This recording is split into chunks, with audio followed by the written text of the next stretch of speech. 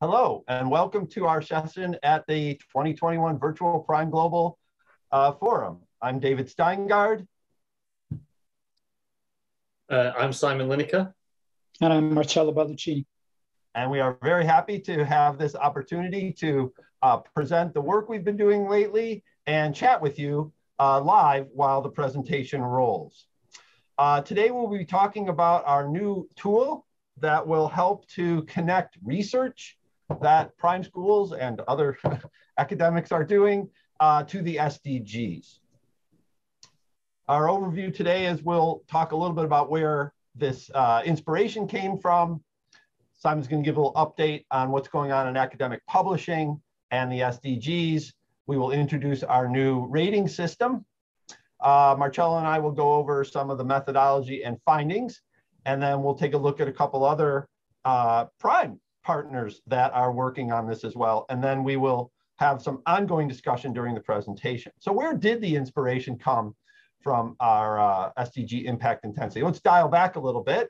And many of you may know that the SDG dashboard, which is in the blueprint for Prime, looks at collecting data on a variety of dimensions and visualizing the data, aggregating the data, and giving a picture of what it looks like to have engagement around SDGs for prime schools and other universities. And we're always proud, and we always like to show our great collaborators here. These have been great prime schools who have built dashboards, and this is a picture of the dashboard.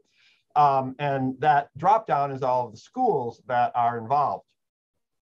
And in the dashboard, we have been collecting a lot of information, as you can see. And we got kind of curious, really, about all these different impact areas. And there you see the research area. We asked the question, what kinds of outlets, what types of publications, where are our prime scholars publishing? And we don't have a great answer to that question. So part of what we're doing today is to look into how we might assess that. So I'm now going to turn it over to Simon, and he's going to talk a little bit about the context of academic publishing and start out with his own work at Cabells. Oh, Simon, we can't hear you. It's very realistic. So just a brief word about Cabells. So Cabells is a scholarly analytics company that's been around since the late 1970s.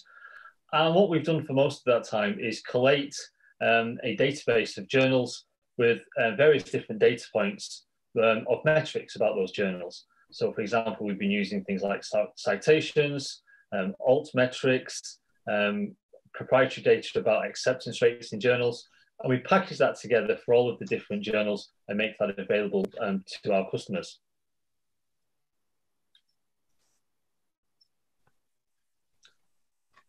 Now, Cabells is very much at the heart of publishing, because whilst we don't publish anything ourselves, we represent literally thousands of different publishers in our databases. So we get to know a lot about what's going on in the publishing industry. And in the last few years, that colourful circle with the 17 different colours has become very prominent indeed. You've had academic publishers, you've had other software and information providers, you've had universities, a whole range of organisations, both in and adjacent to academic publishing, have become involved with the SDGs and have very much been shouting about the SDGs and including the colourful ring on a lot of their collateral. So why is this happening? Well, there's a number of different takes, but really what you've got to do is follow the money, because at the heart of it, you've got governments and funders who have started to redirect their funding to the Sustainable Development Goals and related research projects. So this is great news for the SDGs. There's more money that's being pushed towards them. And as that money has increased, so the number of research projects and the size of research projects has also increased. And as a result, the number of research outputs as a result of that research have increased in these areas. Therefore, publishers who have been following the money are increasingly dependent on open access revenues. Now, those open access revenues will be helped by the funding that's originally been reapportioned by governments and funders. So what we've seen is that there's been a change in direction of focus towards the SDGs. The money has flowed in that direction. And in order to react to that change in focus, the publishers have also made that change in direction. So they're opening up their journals, and they're creating new journals and creating new containers of content in order to publish. So therefore, the SDGs are important, not just to funders, but to institutions, to authors, and to publishers. And we're seeing this trickle-down effect through the supply chain now. So as a result, the Publishers Compact, which was launched last year, has really become quite significant, because a lot of those publishers and organisations who have started to be interested in the SDGs, then suddenly a vehicle has been created for them to kind of to follow, to, if you like, maybe to jump on the bandwagon, but certainly in order to direct their focus towards the SDGs, and also to make sure that they're not just jumping on the bandwagon, because as part of the Publishers Compact, they have to make a commitment towards some kind of promise towards furthering those SDGs within their own organisations. So this has led to Cabells. We were very proud to be the first non-publisher to join the SDGs last year, and we've also made our own commitments towards the SDGs and towards the grand challenges in the next decade. As part of that work, then what we wanted to do was to try to reflect a lot of this explosion in interest in the SDGs for two reasons. Firstly, because it represents a major activity of our publishing partners, but secondly also it gets to the heart of something that we want to see, which is a paradigm shift towards a focus on the SDGs as the prime, forgive the pun, as the prime focus for research, rather than other focuses for research which have been in the past, around kind of fairly abstract things, around theoretical things and quality, etc., which, whilst have been worthy, have not really often really got to the nub of, you know, why we do research, what's the greatest benefit for society in doing that research. So that has led us to create the SDG Impact Intensity Academic Journal Rating System. And I'm very pleased to be able to introduce this to you now. Now, myself and David, we had a very enjoyable time in Davos just over a year ago. And we'd already met and hatched the idea of using the AI functionality that they had with the dashboard and applying it to journals. But things really crystallized when we met in Davos, because what we could see, there was a lot of talk about the future of business schools, about what rankings and ratings may look like in the future. But like a lot of things in Davos, it looked good and it sounded good, but we weren't really quite sure if it really got to the heart of what the problem is. So that's what led us to think about the paradigm shift. And in a nutshell, this paradigm shift is moving standards from quality towards impact. So in other words, what we would like to see is that rather than there be an obsession in academic publishing, which there has been for decades, on the notion of quality, what we would like to see, and this is already happening, so we're just really kind of hoping to move the dial a little bit further ourselves, is move from the notion of quality to the notion of impact in terms of SDGs. In other words, we want to see the value of academic research and the value of the publications that result from it be respected in terms of the impact that they make in terms of SDGs, rather than the varying notions of quality, some of which have some validity, some of which, to be honest, don't have that much validity. We'd like to just move away from that really and focus on simply what is the most impactful research that is coming out with regard to the SDGs. And by using a rating system, in effect, reward the journals that have the highest impact in those areas. So over to you, David. Sure. Nice handoff, like a good relay race.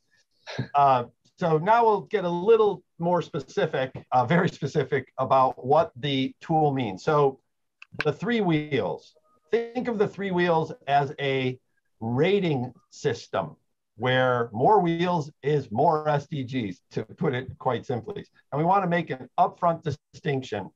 And this was a distinction that was created and massaged and argued about in Davos about ratings and rankings. And let's just make a distinction right here. A rating is an evaluation. A ranking is an ordination. A ranking puts one journal, because that's our unit of analysis here, ahead of another. A rating says this journal has this much SDG impact intensity. And then our other metric we've come up with is about the DNA. How much do journals that are, how much are journals aligned with the actual 17 goals, the targets, and the indicators of the SDGs? So if we take the impact intensity, and we'll show you some actual data in a moment, we can see that it looks something like this, where you would have your journals. We would run our AI, and Marcello will tell us more about that technique and some of the trials and tribulations there as well. And you would have various journals rated with different levels of stars. So effectively, it's either stars, 0 wheels, half a wheel, all the way up to 3 complete wheels. And what's methodologically interesting here in terms of standards and ratings and quality and impact is, what would a 3-wheeled SDG journal look like? And conversely, is there really a journal that is published that has no contribution in any meaningful way to any of the SDGs? These are all both sort of methodological questions, but there are also philosophical questions about, what is valuable. So in addition, we have the tool will actually collate all of the impact across different SDGs and give you a rating. So if you wanted to go to Journal A, clean water and sanitation, you would say, oh, well, this is a journal that I'd like to read because that's my field, or I'd like to publish in.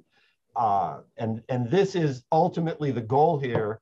And what we've seen in that very colorful chart earlier, what's going on in the publishing industry is publishers are making available gateways, portals, search tools.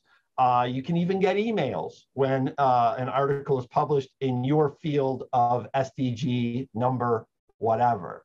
And this is now driving how we intuitively look at journals for quality and impact.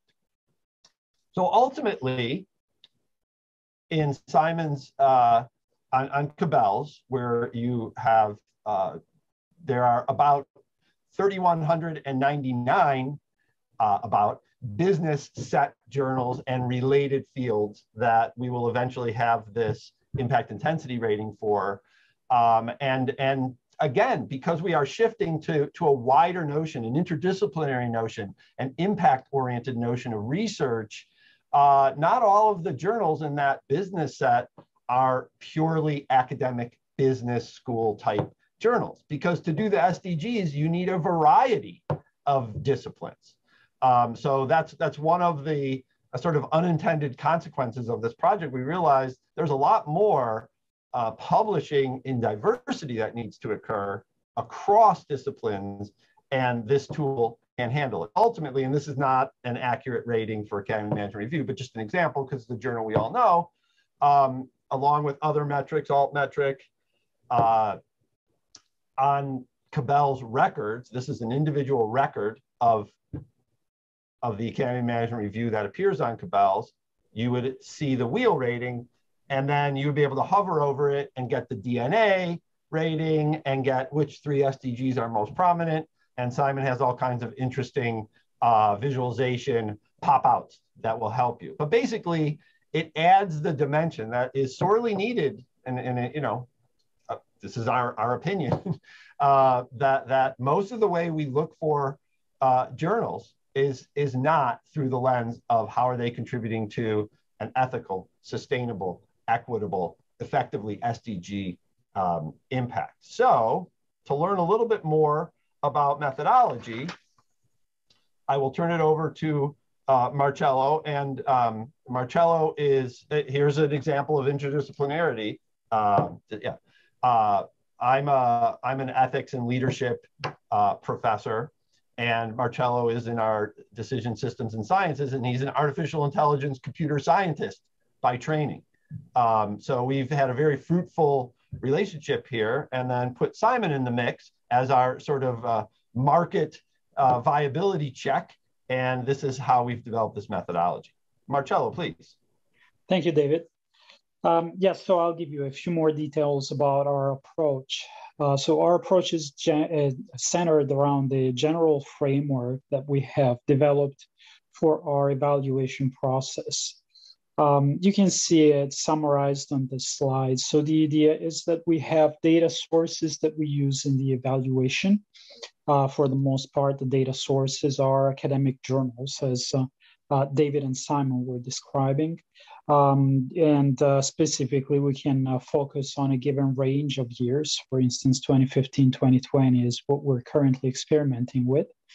And the framework allows for taking into account titles and abstracts. That's where the current focus is on, but optionally also main content of the articles of the journals.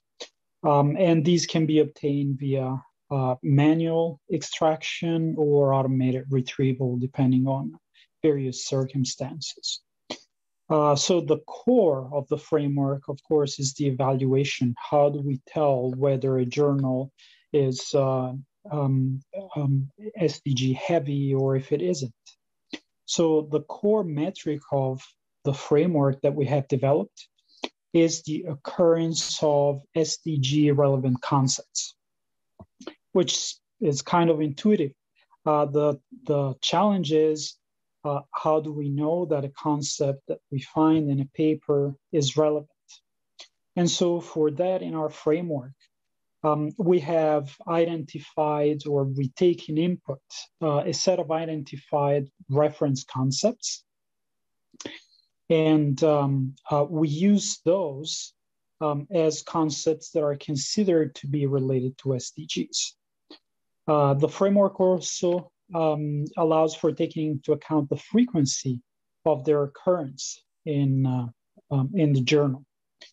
And it also allows for specifying weights, or taking into account weights, which essentially capture the importance, relative importance of various concepts. And it also includes provisions for modifying the evaluation based on the semantic context in which the concept occurs, which is very important. So the co-occurrence of related terms, sentiment polarity in a sentence in which they occur, and so on. Those are important for accurately detecting where the semantics of the occurrence of one or more concepts. Now you can see on the right-hand side a part on iterative refinement, and that's because we realized early in the process that the parameters that are at the core of this evaluation, which I just discussed, may need to be refined in order to better match the human judgment. And I'll talk about matching the human judgment in a second. So for this reason, the framework includes this iterative refinement block, in which various elements are used to iteratively refine the parameters of the evaluation. For instance, weights. And so we have a combination of provisions for a combination of expert input versus user experience, manual and automated tuning, for instance, in the case of weights, but also comparative analysis. The output of all this can be tuned depending on the specific goal of the evaluation. And so our general framework allows us to generate all the various kinds of output metrics that we have created so far. So the SDG DNA, for instance, the SDG 250 ratings with Cabells, and the SDG impact intensity rating. Next slide. Okay, so a few more details on the evaluation. So it is actually interesting, as David was saying, AI is my area, is my field of research. When I first got involved in this project and developing this framework, I wasn't really thinking about AI too much, but the more we talked about it, the more I realized that the evaluation process is really actually an AI task. So when I talk about AI, when I say AI in the present context, I view AI as the task of getting machines to make decisions that are consistent with a person's knowledge and a person's objective, or in the case of machines, with a machine's knowledge and objectives. And in particular, here we have the challenge of aligning machine judgment with human judgment in a way that creates meaningful ratings. Ultimately, if or somebody more expert than me, such as David or Simon, were to very carefully look at the articles in a journal, they would be able to make a determination of how SDG heavy the journal is. We want to match that kind of judgment using machines. So that's quintessentially an AI task from this perspective. And if we look at it from an AI task, then there are at least three key questions that need to be answered so that we can create meaningful ratings. First of all, we need to explain to the machine what SDGs are. We need to give it information about the concept of SDG and their importance. We also need to explain to the machine, give it information on what it means for an article or for a journal, depending on the granularity, to be relevant to SDGs. And we also need to talk about or explain how information about relevance, which would have just been described to the machine, can be combined into ratings. Relevance is one thing. Combining all of the relevance information into ratings requires an extra step. And so, again, from an AI perspective, there are, roughly speaking, two options for tackling tasks. There is tackling tasks that require providing knowledge to a machine. You can simply give the knowledge to the machine. This is what sometimes is called learning by being told. It's what happens to us when we read a book or we attend a lecture. And so from this side, from this perspective, it is possible to give computers keyword banks as reference concepts, which is actually something that we use heavily in our current implementation of the framework. And we can also have expert-provided weights, and we can give the computer a definition of relevance based on expert understanding of relevance. On the other side, we have machine learning. In machine learning, you don't explicitly tell the computer the relevant knowledge. Rather, you give it examples, and learning occurs indirectly from those examples. So in our framework, we allow for a hybrid, for a combination of learning by being told and machine learning, essentially with a knob that can be turned and moves us from one end of the spectrum to the other. So we can, as I was saying, have expert curated reference concepts, which is something that we're heavily studying now. But we can also have expert provided weights, which are then tuned using machine learning. And now I'll pass the mic to David, and he's going to talk about the outcomes of using this framework from an expert's perspective.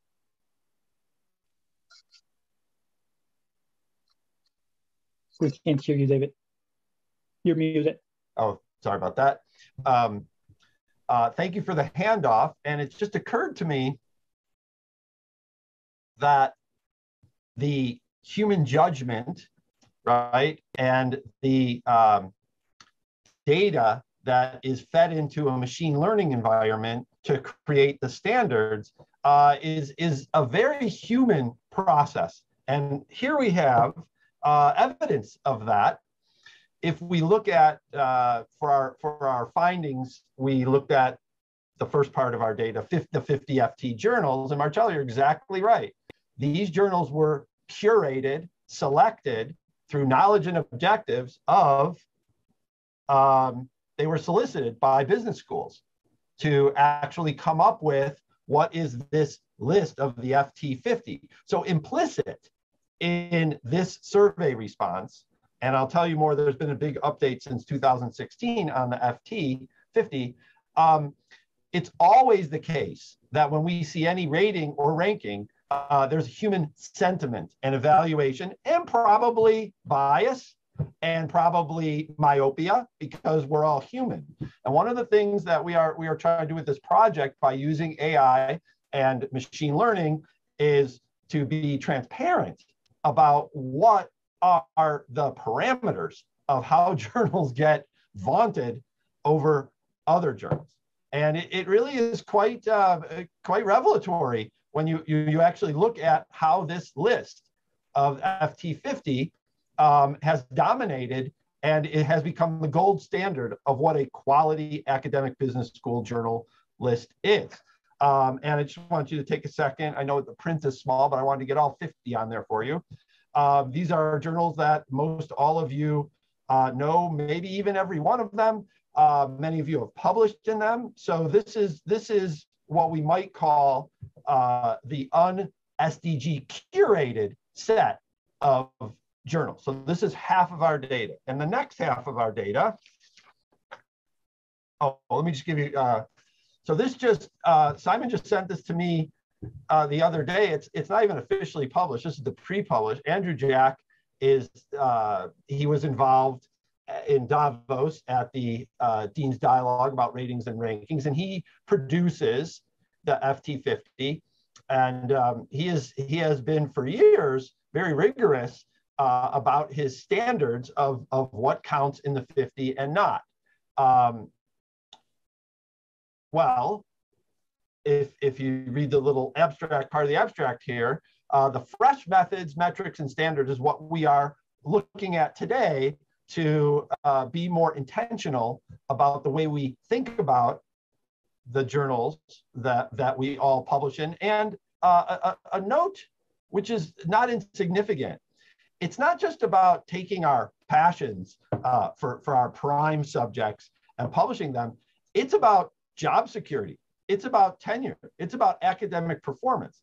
And one of the other dimensions here is that prime researchers who are on the edge, creating new paradigms, new methods, new pedagogy, may not be able to find themselves easily publishing in those FT50. So we'll talk a little bit more about that. So where does the second half, I'm going to spend a little bit of time on this slide because this is trying to get the juggernaut of all of our analysis in one place. And later on, I will break this out. So the pink list of journals are the FT50 journals that I just showed you. The green journals are what we call Simon Specials.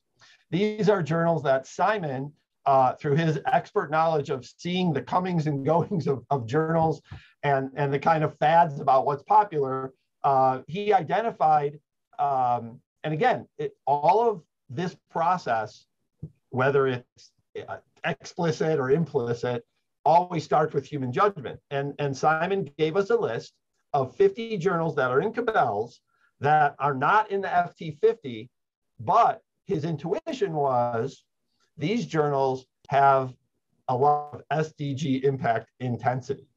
So the hypothesis, if you will, was we wanted to test using the tool if rate all of these 100 journals and come up with some statistics of where the journals are ending up in terms of SDG impact intensity.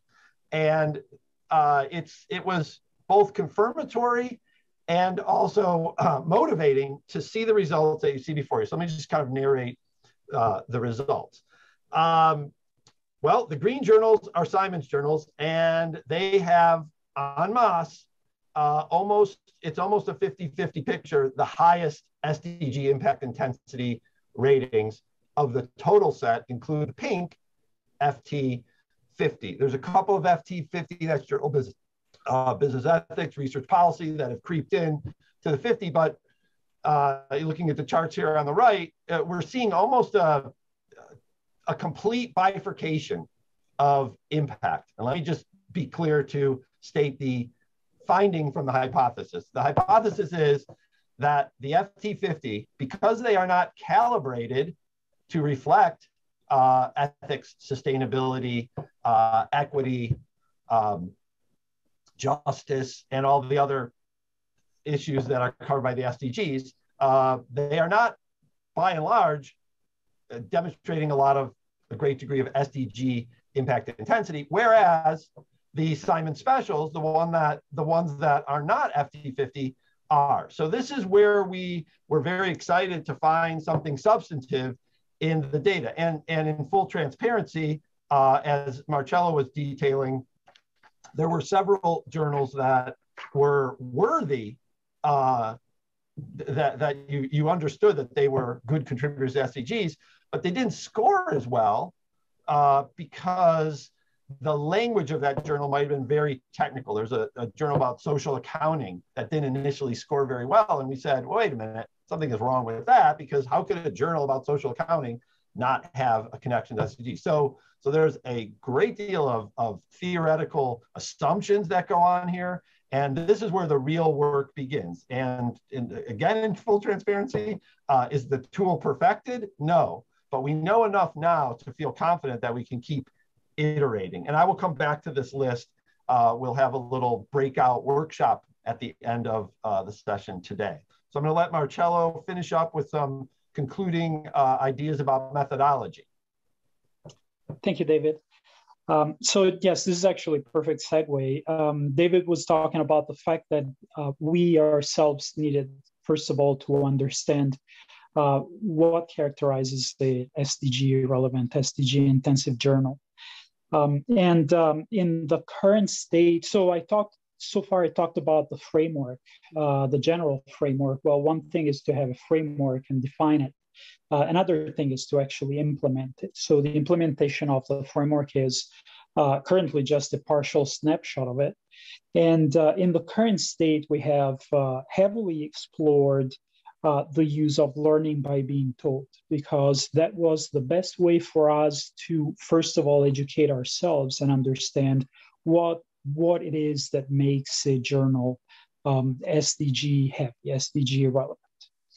So as I mentioned before, our current implementation uses expert curated reference concepts and expert provided weights, a very coarse set of weights. We don't have the necessary understanding yet to have refined sets of weights. But these weights and even the set of reference concepts have been iteratively tuned based on expert feedback and comparative evaluation, just as Dave was describing. The future is actually very interesting, at least from my technical perspective, for sure, because the main focus of planned extensions is to understand how we should respond to discrepancies between human judgment and machine judgment. And on this side, we plan to use more heavily and to explore more heavily the use of machine learning. There are machine learning methods that would allow us to crowdsource user feedback, for instance, through the Cabells interface. There's also a possibility of using machine learning, applying machine learning to user surveys. Experts can analyze articles and provide their understanding of these articles through quick surveys. And then machine learning can extract from that an understanding of what is relevant and what is not, and adjust what the system thinks about it. There's still a lot of work to be done on the learning by being told side, however. It is possible to provide more knowledge and more complex knowledge to the system, capturing better in a more refined way what SDGs are, their importance, what makes a journal SDG relevant. And then one final item that we are planning to take on as our next step is that of transparency, or to use a hotter AI term, explainability, and from the era of explainable AI.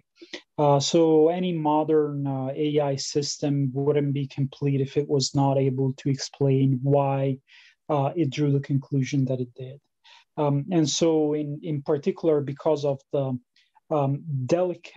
importance and delicate importance of the judgments that our framework and our system makes, it is going to be fundamental to include a component that allows the system to explain, to provide explanations for its ratings, and they should be rooted in information that is immediately available to users, such as the characteristics of a journal or characteristics of articles published in that journal. I hope this gives you a reasonable idea of how we are doing what we're doing. And now I'll pass the mic back to David, who's going to talk more about the high-level aspects. Thank you, Marcello. Just an insight from when every time I hear Marcello go deeper on this, the idea that we are going to solicit multiple kind of stakeholder inputs from users of journals, from publishers of journals, that really is going to sort of democratize and really provide a kind of multilateral framework for how we consider journal quality and impact. And if the organizing principle is SDGs, if SDGs are at the center of that evaluation, and we can align through the SDG Publishers Compact and all the publishers and all of our new journal rating systems, alignment and conversion on SDGs, we might actually accelerate in a meaningful way the attainment of the SDGs by Agenda 2030 when the goals are due. And there is, we have less than a decade. So this is, I think in the larger sense, a way to marshal the forces of academic publishing toward the SDGs. And we are not alone. Of course, other prime schools, Julia and Kathleen at Lang and Wilfred at Rotterdam, we are in conversations and collaborating and trying to put our heads together to continue to evolve our thinking and the accuracy of our outputs here. I think I still have a minute, so I'm going to share as promised and ask you to do a little work, participants. Let's call it a workshop for the next few minutes here. So this is, did I make it smaller? No, it's too small. Okay, so this is the actual sheet of the list that you saw earlier.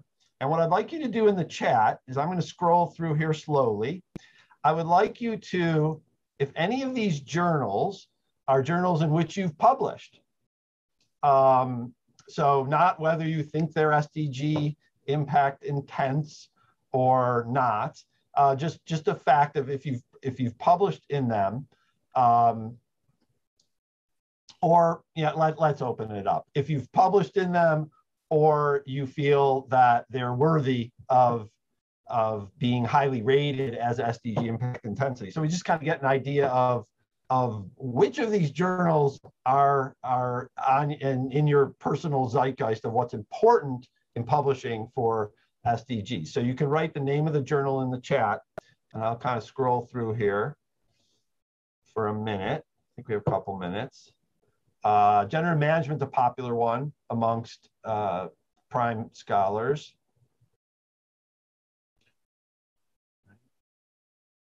Sustainable development, that actually, a lot of the sustainability journals that have the word sustainability in them, as Simon could sort of opine on, have been excluded from a lot of the more mainstream considerations of quality academic business journals, but they are riding high in SDG impact intensity. So these are some of the new ones here, moving down. Right, and this is one of Simon's favorites, the hydrology and earth system sciences. How could we do business school scholarship about business without having some understanding of the impacts of our scholarship in the actual earth that we live in? Renewable energy. Oh.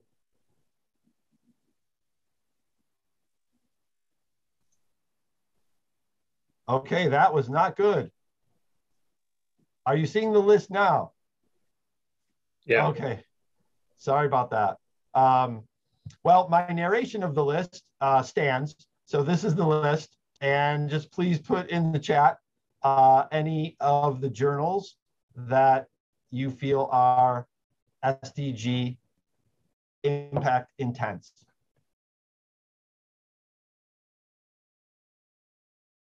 Oh, that was the one I was just commenting. Sorry you couldn't see it. Now we see it. Hydrology and earth system sciences. It makes sense to have an interdisciplinary connection to journals that actually talk about the earth. So a consumer packaged goods company should not make anything without considering its impact on the earth, its cradle to grave, its life cycle, its reduce, reuse, recycle implications. And then I said journal business ethics. That one we recalibrated. And actually I'm getting an idea because we're at a live conference here. We should, I'm working with the Prime North America chapter, Kent Williams at Dalhousie University in Canada. And maybe we should, as a part of a research initiative there, start to survey some of the Prime faculty and get this, get some more data. So then here you see the bottom here, the familiar FT 50. So this is another one that's curious that we have to sort of recalibrate. How is it that environmental ethics did not score very well with the tool? So one of the iterative processes that Marcello was talking about is we have the capacity to change words. And let me show you something that's very interesting in the final here. I think I have a couple minutes. So we have word clouds. So here is a word cloud. See if this would come up. Oh, great. Word cloud for natural resources. So this is Natural Resources Forum, and this is actually a publication from UN Publishing. This is a United Nations journal. And it is not shocking in any way that you see these words. And so, of course, the size of the words is related to the relevance and the frequency, right? So that makes a lot of sense, right? Now, and it just happens that this is the last rated journal, which does a lot with modern portfolio theory and your traditional financial metrics. And just look at the difference, see if you can pick this up. So these are the keywords, and now they are words. The words have different meanings, right? Like the dollar sign, for example, could be maybe they're talking about in articles spending money on sustainable development and economic development initiatives to advance the world. But the tool is pretty robust, and these are the kind of things. And equity there is not the kind of equity for sort of justice equity. It is financial equity. So that is, I think we are about out of time, the last minute. So again, if you can just take a minute, any of these look appealing to you in terms of SDGs or journals that you published in. And I'm also making the assumption that if you've published in these journals, you're working on topics that are SDG intense, because most of our audience are fantastic Prime colleagues around the world who are trying to advance the SDGs through their teaching and, of course, subject of today, their research. So thank you, everybody. I think the last minute is over, and we've enjoyed this parallel processing and chatting with you. And if you have any questions or follow-up or would like to participate, please feel free to reach out and contact us.